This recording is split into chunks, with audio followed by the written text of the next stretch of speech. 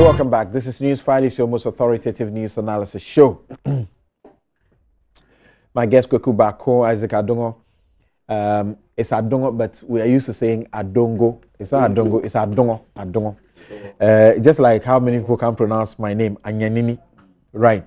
Okay, and I feel you're marking. It's Adongo, Adongo.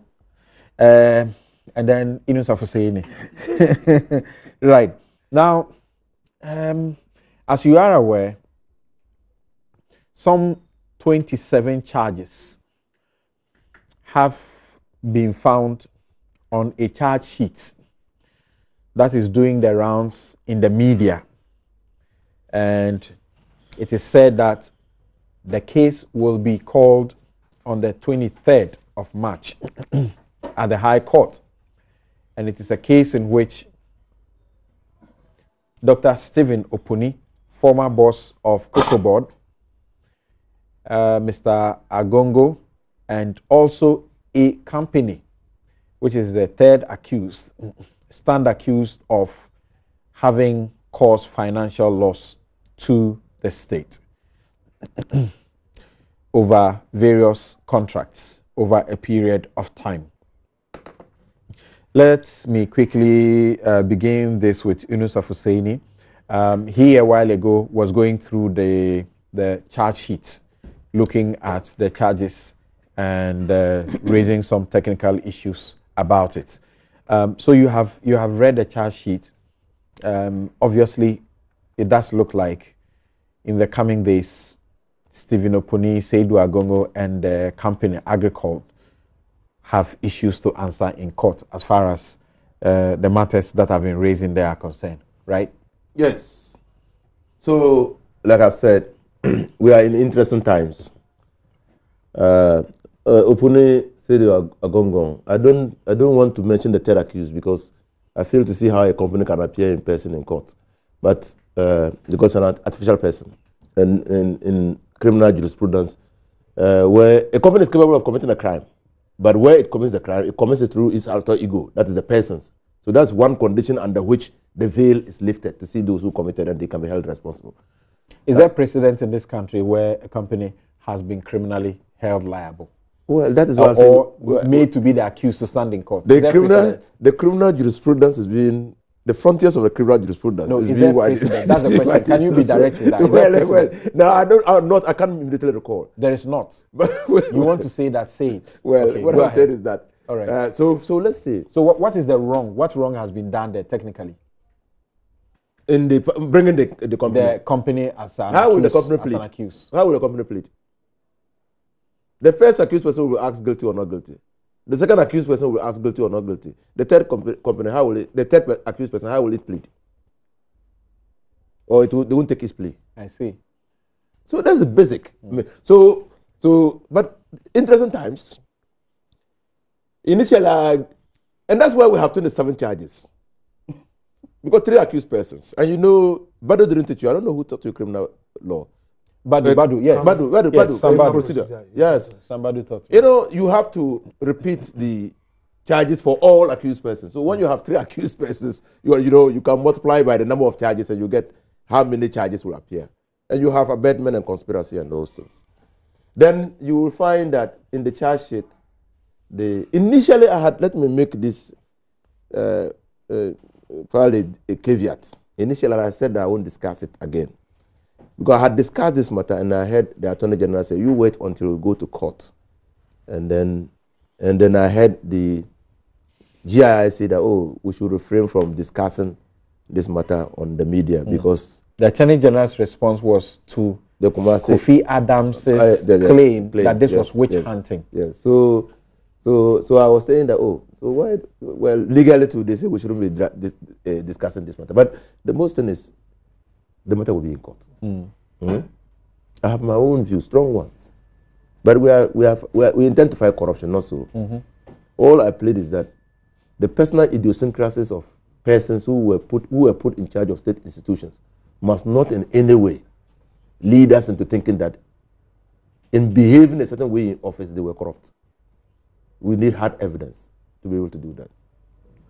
Somebody appears to be the conscience of the MPP.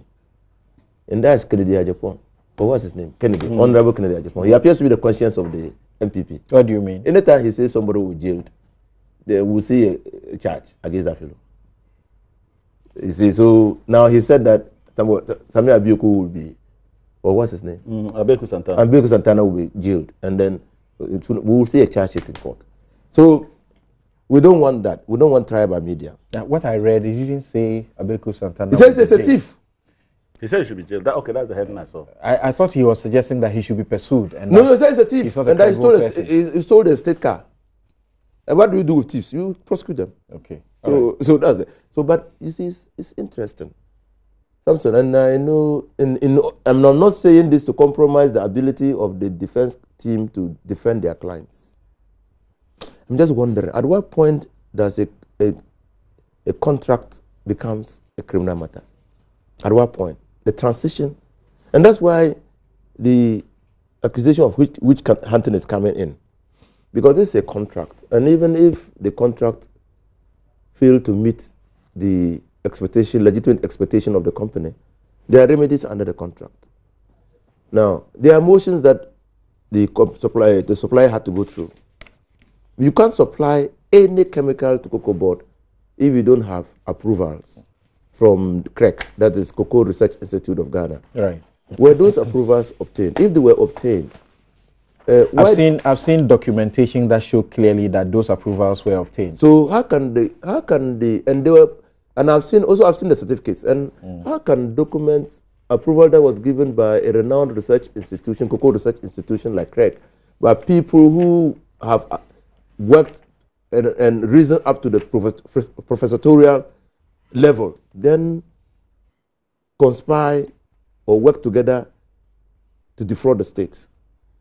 He has not been in charge, but clearly, if he gave approval for... You are saying that, and you said professorial, if you are saying that if a professor is in charge of the institute that, examined and gave approval for these matters, then if you are laying criminal charges, then that you are person saying that ought to have been contemplated. Yes, because you are saying that fellow ought not to have given that approval, and that you are saying that product was illegal.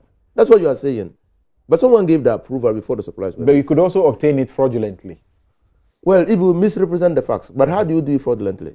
That is, if you say that they shouldn't test it, because I think that before you give approval, you must test the product. And so, and you see, again, they're saying that somebody misinformed the procurement authorities. Now, Samson again, and now I'm saying this from my own experience as a former appointee. Every appointee has the power within his establishment to procure. But you can't procure without obtaining permission. So Samson Amwa could not have procured the vehicles without obtaining. That would be a clear violation. But if Stephen Amwa puts in an application that he wants to single source or sole source the procurement of vehicles, and he justifies why he wants to do that, and the procurement authorities examine the reasons he has given, and they give him approval to do that, can we, in all righteousness, say that Samson has breached, Amwo has breached the procurement law? Because he has no capacity to give himself approval. Are you suggesting? No, I'm just thinking aloud. Are you suggesting that for as long as the individuals who are going to be put on trial, yes, can show that they procured all of these requirements, they cannot be a subject of criminal prosecution? No, you cannot. That's what I'm just thinking aloud. That's why I say we are in interesting times. I'm just thinking aloud. Initially, I thought that they had gotten, when I saw the fraud by false pretenses, I thought that they had, and that's how it happens is, you make a representation, and then the one you make the representation to pass, confess a benefit on you, and you are unable to meet, and that one becomes fraud by false pretenses. Right. So I thought that they had paid some money. Cocobod had paid some money to the company, and the company has failed, refused, or neglected to supply. In fact, the same product had been supplied previous years. 3 times on 3 different years. Had been 15, 2015, previous years. Yes. Okay. But the product is even in the market. The product that is said has been adulterated is in the market and farmers are buying. But I'm not even coming there. So if the person made representation and then supplied and then was paid, how does that become false pretenses? Don't forget that one of the contracts was terminated and is a subject of no. So arbitration as we speak. I'm just talking about the technicalities of fraud by false pretenses. It's Okay, just like stealing. so hold it on there. Can you imagine the situation? Why is it not that in the other contract, which has been terminated, the recourse is not to criminal prosecution but an arbitration? Because the contract provides that if there are problems, they ought to go to arbitration. Why is that in the other situation they are going for criminal prosecution, but in this one it is an arbitration that Cocobod has submitted to and is being arbitrated upon? Samson, for the sake of my profession, I would want to respect the law. Yeah, not comment. The matter is not in court yet. No. It's been filed. It's been filed. Okay. The charge sheet, and then read again. Read again what I've read before on this platform. Okay. The Tagore case. What Justice Apau said. And I read. I wish to re-echo a statement I made in my dissenting judgment in the case of Daniel Akwesi Agbodapi and the Republic, decided by this court 20th June 2008, in respect of the scope or application of the principles of standard of proof in criminal cases, proof beyond reasonable doubt. The principles that underline this duty and how it has to be accomplished are the same. They do not change according to the status or disposition of either the accused person or the complainant involved. Neither do they change according to the charges preferred, nor the public perception, concern, or reaction in respect of the offense and or the accused person in question. What I want to imply here is that the fact that this particular case aroused national significance, and again the fact that this country is becoming a drug-designated country, did not justify the crucifixion of our criminal law by applying different principles alien to our criminal law practice. I'll end there. All I want to say, it's not about him coming to say that, oh, a product has been supplied, farmers are using it. No. It's not about me saying that a veil should be lifted and all that. My joy is that the learned Attorney General has taken a step further. With all the allegations, all the issues, she is in court. In fact, that should be the joy of my good friend, Seda Gongo. Yeah. I'm a businessman. He's a businessman. I know him. I know Dr. Opuni because I was a finance committee member and he was appearing before us. We had a good relationship.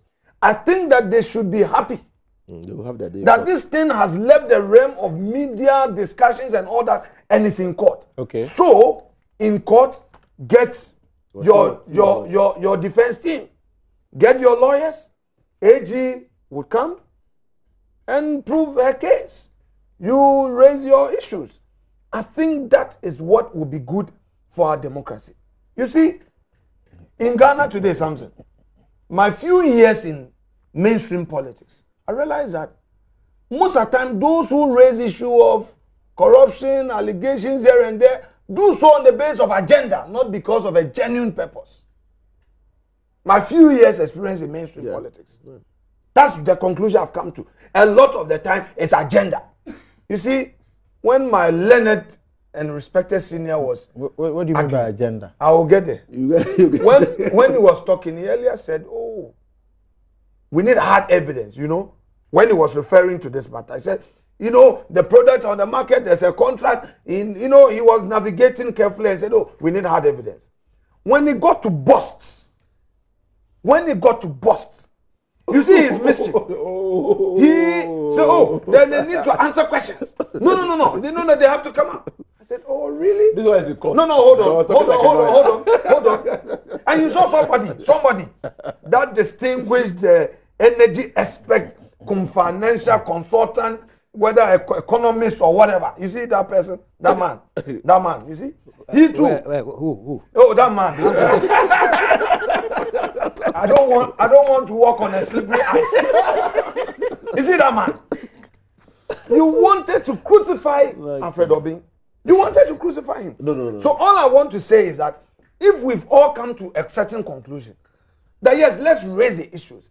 Let's act with consistency. Not because the man is an NDC, not because the man is an MPP. If there's a genuine issue of causing financial loss to the state, like the Abu Gapele case, I was sitting to your left. I was seated to your left. Yeah. You say you don't know whether you should be happy or you should be sad. Yeah. You said so. Yeah. And then you made the argument, and I realized even on some platforms, your platform, people criticize you. Are you on it? Are you on it? Some of your friends, they were openly saying so. Okay. They were criticizing you. Yeah. That you are taking a position against Abu Gapele. Yeah. All right? Yeah. I'm not sure whether that is what has informed you to change and tilt it as if you are supporting. I'm not sure. Yeah. Sure. I mean, it doesn't appear. You are not too clear this morning. But it's okay. My point is that the law is a law. Samson, your practice in the court, you know that if somebody comes with an allegation, the famous case I've been referring to, you say somebody has stolen from your account. If somebody, you say that, oh, somebody is a thief, they handcuff him, or the person took the money from your account. I will be disappointed in any judge who will convict that person without any evidence of a bank statement. Because you only need, with all the, even if the accused person confesses that, yes, I stole the money, I took it from his account, and describes how he withdrew the money and brings you checkbooks and all that, it is not enough. The court must look for a bank statement stating that on this date, $10,000 was withdrawn. It was not withdrawn by the account holder, but by the accused person. That is the only basis. Anything other than that, that conviction will not stand. Okay. I'm sure that the Deputy Attorney General, Godfrey Damin, the learned Attorney General herself, very experienced, my own mate, Kwenkpa, they know what they are about. They've done their investigation. Let them go to court. Okay. When they are there, the matter will be dealt with. It's not they are not going to convict them. It is a court that is going to use standard well established in our criminal jurisprudence. Prove beyond reasonable doubt. Stop the NDC. Okay, thank you. MPP thing. Thank you. That is the duty of the prosecution. Yes. But prove beyond all reasonable doubt. For the accused person, their duty is just to raise doubt. Yes. And they must offer plausible explanation to this. Thank you. Now let's hear Kweku on this. You know he changed his position when he came to Alfred Obing. He kept changing. Inconsistency, mischief. When Mr. Duncan Amwa himself was on the line, I felt he didn't answer my question. I felt I needed to protect him a bit because he was a subject of a suit. Yeah. You know, in a defamation connected to this. So I said, because the matter is in court and he is involved, I should get him to, if you like, force. But he didn't seem to, it looks like he wanted to talk a lot more. Sometimes you don't know how to deal with this matter. Yes, Kweku. Well, due process is due process. The state has charged them. Of course, I see the technical point that was raised, and even though I'm not a lawyer, I'm convinced that that point is valid. But the state has charged them. And at that point, since they are raising it now, what likely may happen is that if they take the same view, by the 23rd, you'll go there and they would have changed the and there's nothing unusual about that. It happens all the time. It saves embarrassment they would have faced if they had kept quiet about it. Yes. Even the 27 counts, some can change. Okay. They can be reduced or it can increase. I see that it's happened before in our jurisdiction here. It's due process. Not much to say. You know, they will have their day in court. They will have their lawyers who will be there to defend them. We have seen instances where people have been sent to court and were freed. Some were sentenced, convicted and sentenced. So I think that we should hold our fire. It's those who are making noise about political witch hunting. Maybe they know something we do not know. Kofi Adams appears to be confident that the charges or the counts are frivolous and that Dr. Opuni will come out victorious. then he should relax. He shouldn't be unduly worried. I know Mr. Dr. Opuni quite well. He's a nice person. I like him. The young man, the young businessman. Yes, he's also a very nice person. I know him. But we are not talking being nice. Yeah. We are talking the law. Yeah.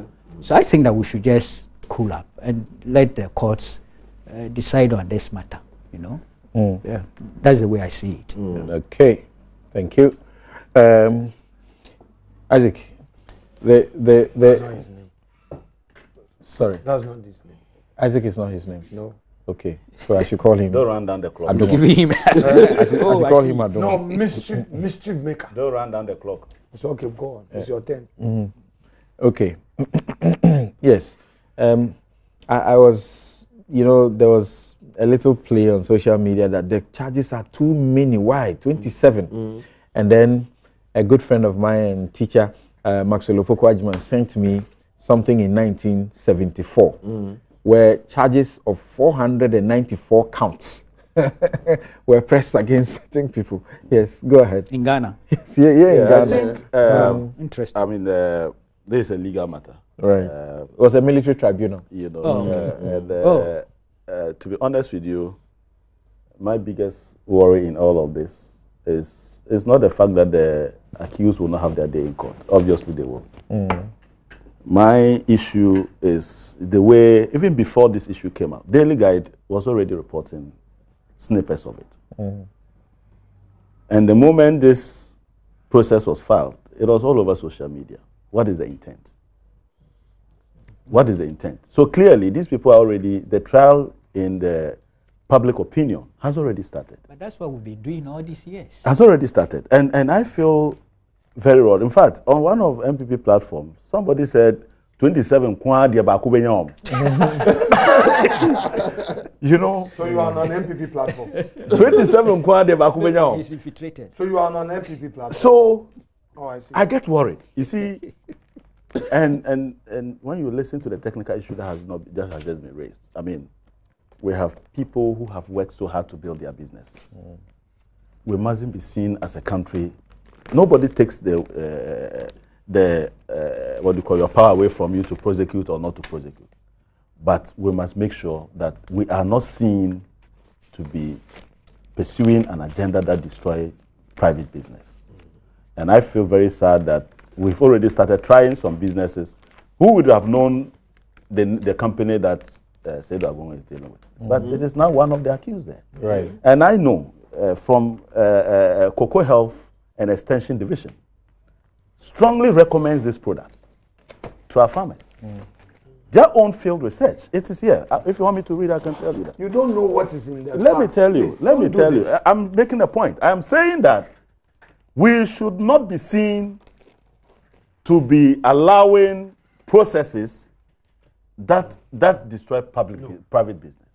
That is my point. That's a principle. Yes, and I'm making that point because so exactly. So and we have seen but about the company that has been attached as a third accused.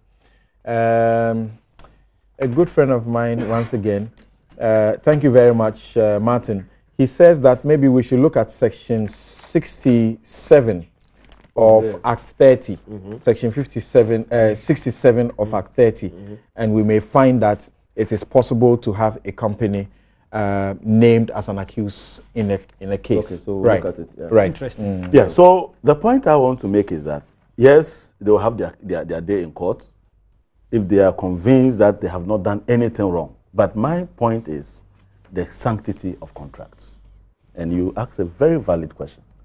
There are remedies in contracts that we sign. To what extent do we exhaust those processes? Okay. To what extent do we make... And I feel very worried because only recently, Afeyo was on the floor defending the establishment of the public prosecutor. No, please. I was not there. But you have worked on that bill. Yeah, put it right. And you have a position on it. No, please, put it right. Okay, you are not there. You are not there, but you are a firm believer. No, we all did a lot together. You are a firm believer of us handing over prosecutorial duties to the public prosecutor. No, doing today we are running parallel systems. Martin Amidu is sitting there and Attorney General is in court doing Martin Amidu's work. Why waste taxpayers' money? No. Come on. That is exactly what is happening. No, listen. Special Prosecutors Act exclude the Attorney General from doing any prosecution. So it doesn't. So what is the sense? And we had said that. We had said that. No, we said that you don't need that prosecutor to do it. And now we are doing it without him. No, clearly, we are wasting taxpayers' money by putting that office up. I did it. We resisted this thing. Oh, you voted. Everybody voted. There was no dissenting vote. Basa. There was no dissenting vote. Yes. Go ahead. Yes, go ahead. I'm listening. Do you know what is happening? What is happening? That the Attorney General is roaming there. Martin Amidu is also roaming in the same court. This is a serious on different matters. No, I'm asking you. Okay. Thank you. We are wasting taxpayers' money. Why go and give this case to Martin Amidu? You voted in fact, for they should transfer this case to Martin Amidu to do his work. Why did you vote? Attorney General, tomorrow, Monday, just transfer this case Boko to Attorney to Martin Amidu and wash your hands of it. Because that is what we have agreed as a country to pursue. I wonder why you voted. We don't want this double standard behavior. They should just hand over this case to Martin Amidu to pursue it. Hand over the docket. Thank you. Now, Kweku, yeah. I start with you. A couple of seconds, if we can get all of you to say something about the, because we can't close without that. The eviction number one, not the Goldfields one. It had become an issue. Some say it shouldn't have become an issue. Where do you stand? That those who live by the president's residence are now, security issue. The national security apparatus has done a security evaluation of the environment within which the president lives in terms of his private residence. He lives both ways, at Flagstaff House and at his house. What's wrong with that? My concern was the kind of packaging you are doing for the people you are evicting. That's what my concern is. The very moment Akufo-Addo became president of this land, a new security dynamic occurred in this area, whether we like it or not. But people are out there playing on the keyboards of people's emotions. They are pushing more emotions in there. And you see, it affects the situation. So I said the state should focus on the process of relocation, the compensation particularly, so that you don't take anybody out of his life as such. That's all. Otherwise, national security consideration is non-negotiable relative to the president's security. Honorable Minister of Saying, what do you have to say about that? I think that I agree to that extent that national security considerations is non-negotiable. But do we need to come here? We didn't need to come to that position. You see, our state, Ghana, decided to invest about $100 million in building a state house. In addition to Peduasi and to the castle. Castle has been declared a presidential museum. Kufuor took the decision because he said famously that castle is uninhabitable. It's not fit for human habitation. So why do we duplicate expenditure? We are doing that precisely because the president has elected not to be at the Flagstaff. He's there. Why? So why should, if the president is there, why are we doing what we're doing? But you can't barricade him there. Why are we doing what we're doing? He has to go to his house. That is why you see, it's security consideration. And that's why we build presidential palaces. But President Mills didn't live there. Everywhere, there are security considerations for the president. Why didn't President Mills live in the presidential palace? It was a matter of choice. And so we're doing double expenditure still. No, he was living at the castle. He was in his house. His house will put a security structure. So what I'm saying is that the state spent money there. So what I'm saying is that we now have an opportunity. We should just stop this. We should have an opportunity to get to pass a law. I'm of the view that we should pass a law. You quarantine I'm quarantining our president. Thank you very much. And another friend, Cedro Leonard, says that we should look at section 139 of the Companies Act. We may find how a company may be sued. But the question is, how is the company going to answer? That's your question. Okay. My guests on this show this morning have been Abdul Malik Kwekubaku, editor-in-chief of the New Crusading Guide newspaper, Inusa Fuseni, MP, ranking member, Legal, Constitutional and Parliamentary Affairs, Alexander Kwamina Afenyo-Marking, MP, member, Public Accounts, Defence and Interior Committees of Parliament, and Isaac Adongo, MP, member, Finance Committee of Parliament. I'm Samson Ladi Anyenini, and thank you very much. This morning I'm not in a Latida, but I am in a countdown to the president to have the right to information law passed. Thank you.